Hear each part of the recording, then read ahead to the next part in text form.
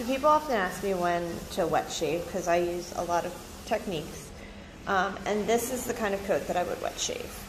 So obviously he's wet and I'm shaving him.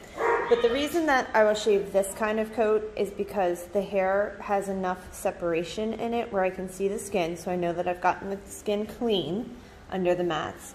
But also this is going to stretch a little bit, and I'm going to be able to get a 4-blade under it, which when dried and fluffed out, I can finish with a 2-guard versus having to maybe do a 5 if I tried to dry this out.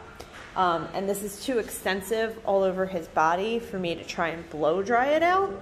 So this is saving me time and some of the hair.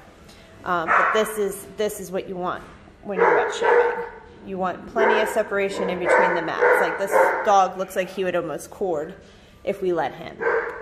You don't want like a big clumps because then you're not getting the skin clean underneath. You want to be able to get the hair clean and the skin. That's the most important part.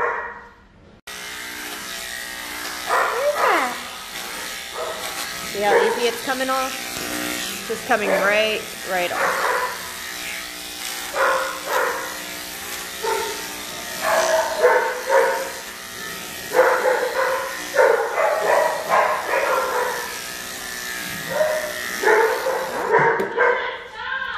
There you go.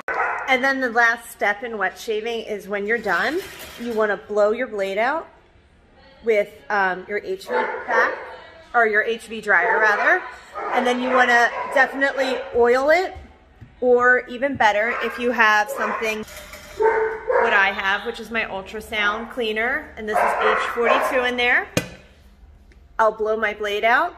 I will put it in there, I will run a cycle of the ultrasonic, and then I will oil it and put it away. You never want to put a blade that has water and wet hair stuck between the teeth back in your drawer.